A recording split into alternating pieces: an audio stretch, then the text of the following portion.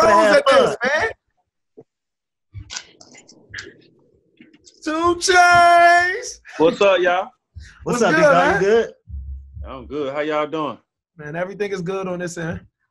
Hey, that last night, you know we was locked in last night. Y'all were checking it out. Come on, man. Yeah, I ain't like how he had like the entourage. Even though we rock with both of y'all, but it was like he had all the cheerleaders there. He had the family, the whole 1,009 people. He got the massage going on. I said, oh hell no. It seemed like he planned all that out.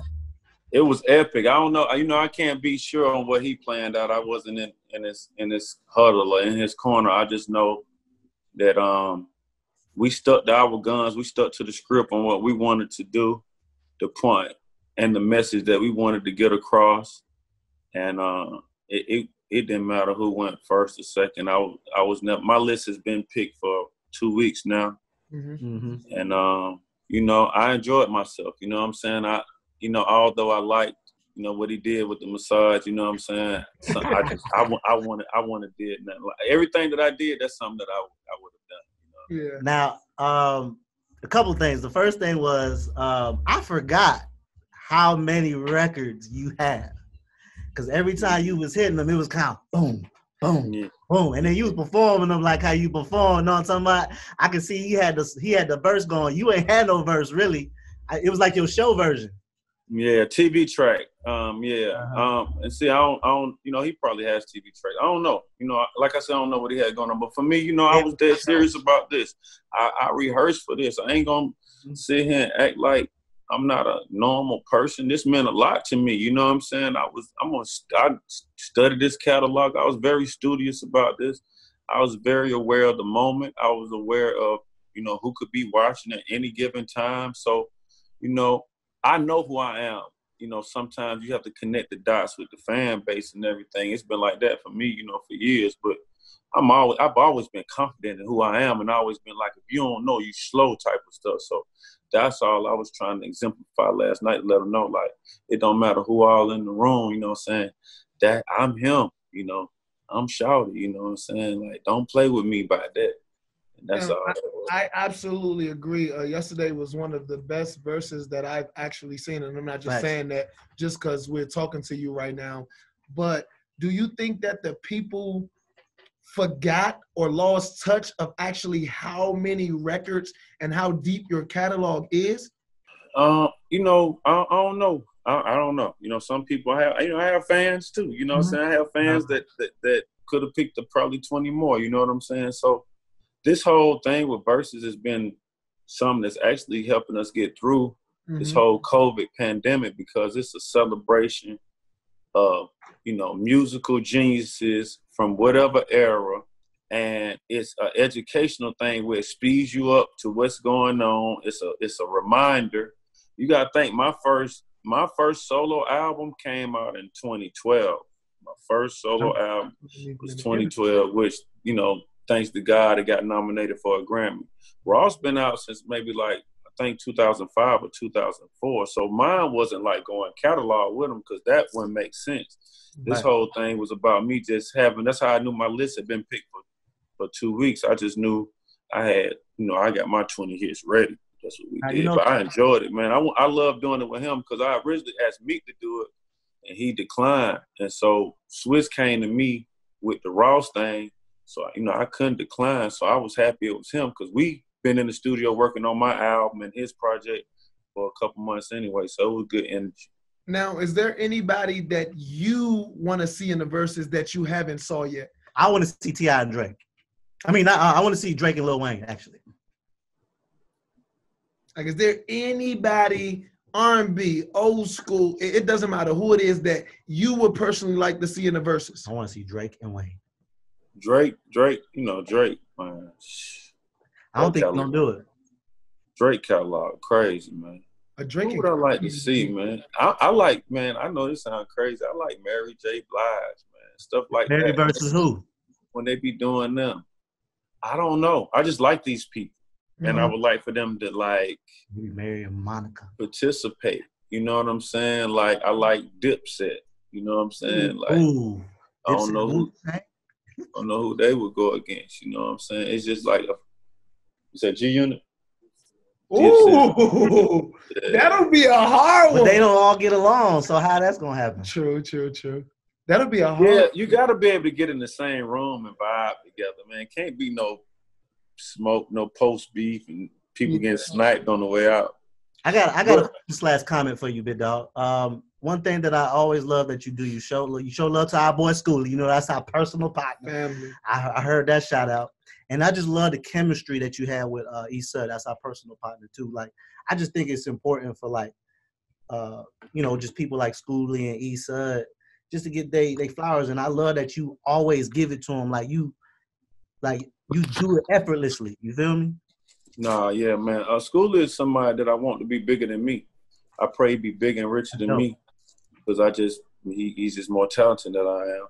Sud is somebody that I've, been around for a decade, saw and watched him grow, watched him grind, watch him become the network expert that he is. So I want the best for him. I've watched him grow into a man, a father, you know what I'm saying? So I appreciate Sud. I appreciate everybody around, but I appreciate bro. And, I appreciate y'all for like rocking with me and my team, you know what I mean? Looking out for Sleepy. Both takes was super solid. I want to tell y'all, I want to give y'all roses too, like, stepping out on faith, just seeing something that people ain't really seeing yet. I appreciate that. I want to tell y'all that too before we got into something else. I appreciate what y'all doing for Sleepy. Oh yeah, that's our boy. Always, man. Yeah, all them over there. I think we need to ask him about the Hawks though, bro.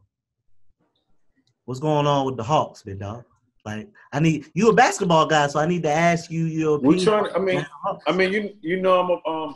have some ownership of the Skyhawks, but I am in the Hawks business a little bit. And I just know that we are trying to, hopefully get the first pick. And then we'll just go from there.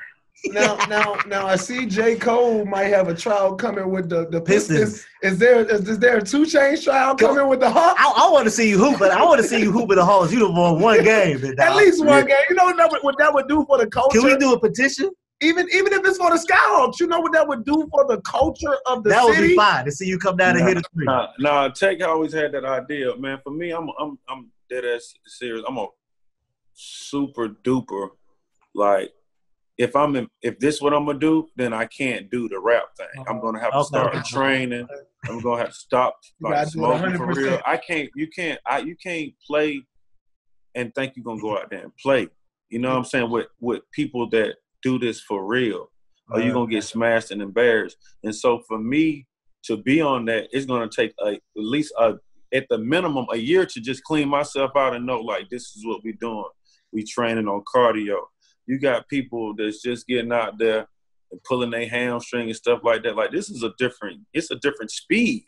Mm-hmm. I've played with NBA players. It's just a different speed than, LA Fitness. So right now, I could be MVP of LA Fitness or on the LA Fitness.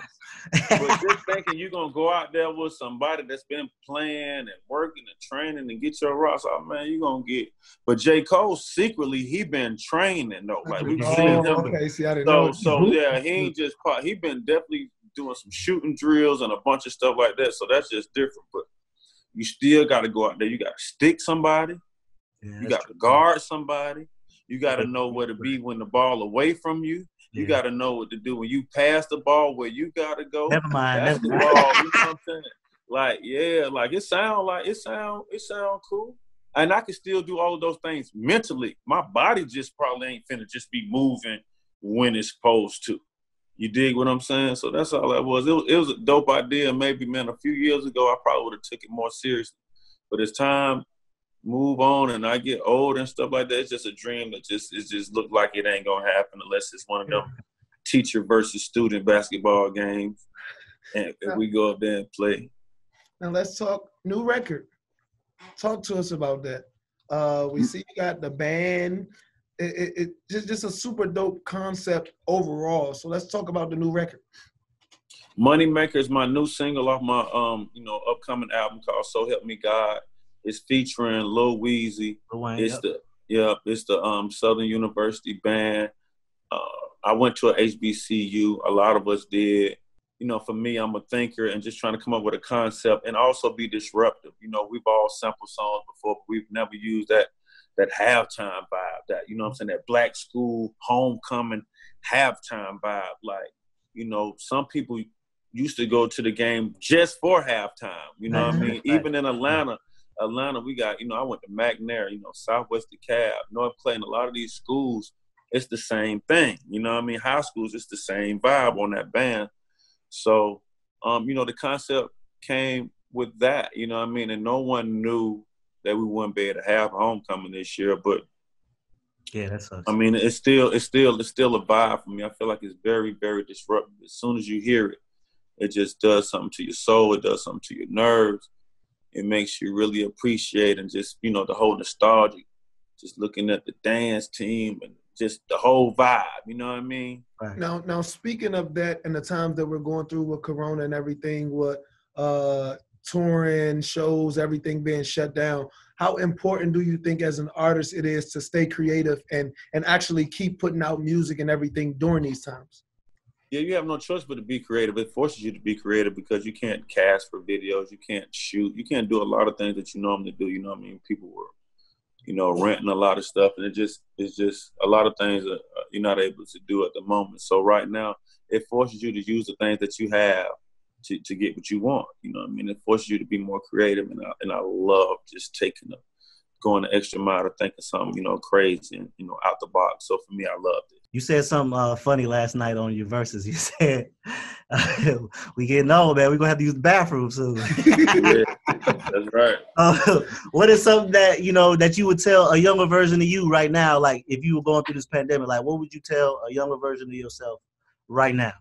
I'm a different person than I was, 20 years ago. You know what I'm saying? That's why it's hard for me, for me to be an example for my younger artists. I just have to show them. I can't talk to them because I was on some of the same foolishness. So, back then during the pandemic, you probably couldn't tell me to sit in no house. You know what I'm saying? To be real. You know what I mean? Nice. I was jugging, so I was still gonna make them plays and probably be making more plays since all this stuff going on. You know what I mean? So I can't tell you what I would be doing. I can tell you that I thank God for getting me to where I am now in life, and just being able to reflect on some of those things, whether they were wise or not, and be able to still be relevant, have cultural relevancy, whether it's on Most Expensivest, whether it's at the Skyhawks game, whether it's out rapping somebody's favorite rapper. I'm still a part of it. I'm still breathing. I still feel good. I still look good. Health is wealth. I smell good. I'm popping. Now, 2020, November is coming up. A major time that we are actually going through right now. What is your take on everything that's going on with the millennials, the younger demographic? People like myself who don't really like to get involved or don't want to get involved in the vote and who thinks their vote doesn't matter. What is your take on that? We need to just try to change the narrative. We don't need another 4 years of what we just went through, all the disgrace and stupidity. So I suggest that everybody try to vote just for something different. You know what I mean? I can't say it's something better, but just something different. It's just time to vote. White or black, man, you definitely have to make sure that your voice is heard, especially us black people, though, not being happy or content with what's going on. It's very important to get out and use your voice to be heard. Okay. Before we get up out of here, I gotta get out my chair. Me and DC got this debate going on, big dog. I know LeBron is your guy, right? I don't know who you going for the playoffs, but I'm going Clippers. I'm going Clippers because they got two very important wing guys. You feel me? Like, they play defense, perimeter defense. Paul George, Kawhi Leonard, perennial in their prime defensive players. The Lakers, if you've been watching the bubble play, have not scored over 100 points this whole bubble. I think they're in trouble. Now, my take on this, I used to hoop. I played college ball. So the Clippers have a tougher time getting to the Western Conference Finals. First round, they're even going to have to play the Mavericks. They're not winning. They're not sweeping the Mavericks. They're going 4, 5, 6 games, guaranteed. Second round, they have to play the Nuggets or the Rockets, they're going another 6-7 games. Fatigue takes a toll on you, and you got 2 star players who are injury prone. So I don't even think they're going to the finals, the Western Conference Finals. And if they do go to the Western Conference Finals, I don't feel like that their legs will be enough for the Lakers. Who you picking, big dog? You know I'm picking. You don't know I'm a Lakers fan. I'm a Lakers fan. Man, okay. Let me tell you this. Let me be honest with you. I'm a Hawks fan. I'm born in Atlanta. I'm a Hawks fan. Always will be. My father was a fan of Magic Johnson and the Lakers. So this ain't. It just happened to work out that LeBron was a friend of mine, and he ended up going to the Lakers. But I was a fan of the Hawks and the Lakers when LeBron wasn't there, before Kobe got there with Eddie and Van Exel and a lot of those guys. So I've been a fan of them. And just to fast forward to what DC's saying, I ain't even think about, what it's going to take or who they got to go through to get there. I just know when it's time to turn up and be a robot, that's what LeBron turned into. Making an emotional pick. Okay. That's fine. Same thing he doing. That's not emotional. That's being real. We're done. It's cool. No. That's an emotional pick. But listen, now, before we get up out of here, is there a date on the album?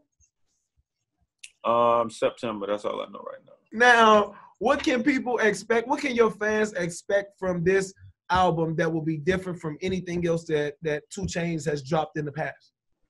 Definitely, the production is different. I got my 1 or 2 personal songs where I touch on what's going on with me in my life. I have another anthem outside of Moneymaker that's, just as fun.